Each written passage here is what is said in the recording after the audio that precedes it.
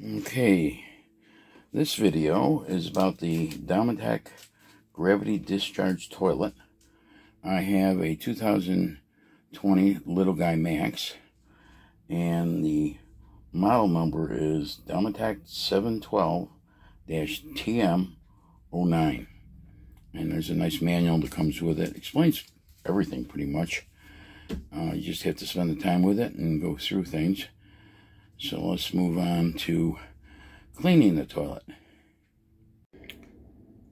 For cleaning the toilet bowl, do not use any chlorine-based or alcohol-based cleaners. Just use a mild bathroom bowl cleaner. And as far as the black tank, the best I've found is this right here. It's a spray wand. And you just open up the bowl and you hook it up to a garden hose and you just spray around and clean everything up. So that works really nice. I'll put a link below in the video description for that. Another trick that people use, and we've used it, it's pretty cool, is that when you're traveling between RV sites or dump stations, you put a bag of ice into the toilet, flush it down into the tank, and as you're traveling, it's scrubbing the inside of the black tank.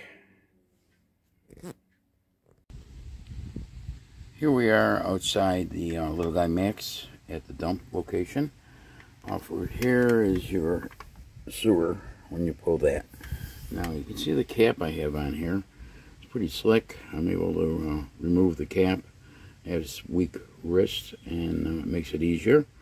And then you've got a little guy here, and you can open that up and drain that from that location if you'd like. It's not really for cleaning.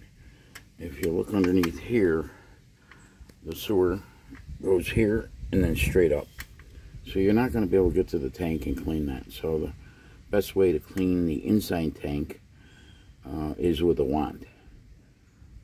And also, I ended up pulling off this plate here. You can see it there. I wanted to inspect the piping in there. It's all sealed properly. You really can't take a video of it, so I did snap a picture of it, and I'll post that in the video too.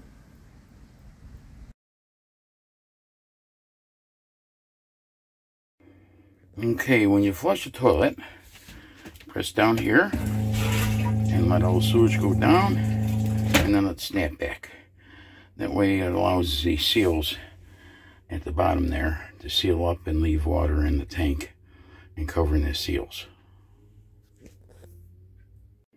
Okay, for winterizing, when you winterize your entire RV, you just use the RV multi-purpose antifreeze.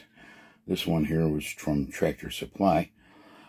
Posted below in the link, I'm going to include how I use the RV in the wintertime with the RV antifreeze and leave that hooked up so that we can travel when it's cold and below freezing.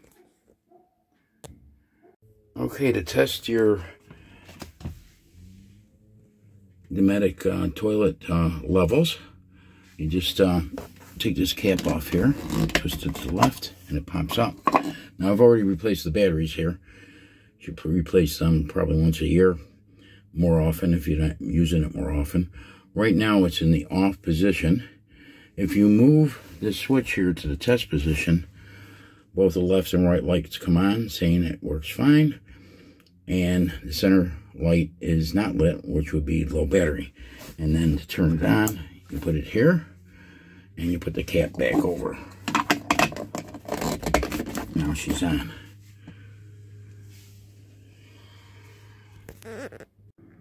Okay, here's a portion of the manual. It does a great job of telling you how to test the indicator lights and replace the batteries. And on the bottom here is cleaning the probes. And to clean the probes, I'm not going to bother to remove mine. I know mine are clean. But what you do is to remove the probes from the holding tank, twist off the white cap that's covering the indicator lights. Set that aside, and then what you do is you twist and pull black probe body up to remove from rubber grommet. After cleaning probes, be sure to put the probe's body into the rubber grommet with the word top towards the back of the tank.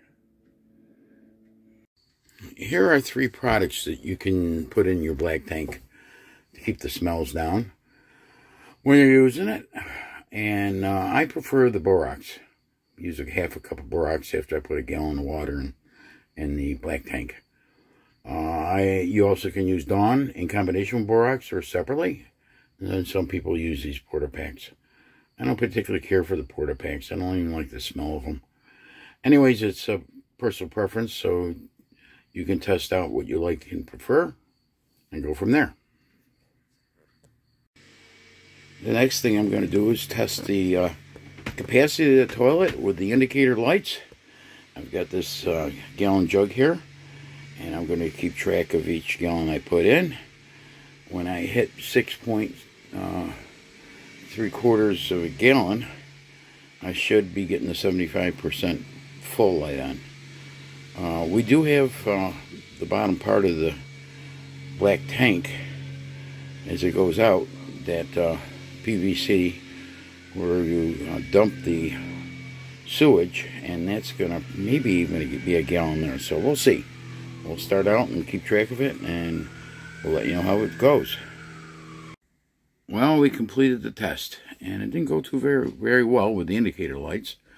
People have mentioned that they really don't work, or if they work, they're unreliable. In any case, I started filling up the black tank to the toilet, and when I got to 5.5 gallons, the yellow amber light came on, which would indicate 75%, which I calculated to be 6.75 gallons actually. But then it went off. So I continued filling the tank until I got to the 9 gallons, which is pretty much, if you look down the bottom of the toilet there to the, when you open up the trap gate there, it fills up. When it gets to the top of the white part of the pipe on top of the tank, that's when you're 100% full. So there we have it. People have been right about it really doesn't work well. Just keep checking it. You pretty much know once you start using your RV how much it takes to fill it up. So I hope you enjoyed this video. If you enjoyed it, please give us a thumbs up and please subscribe, and have a nice day.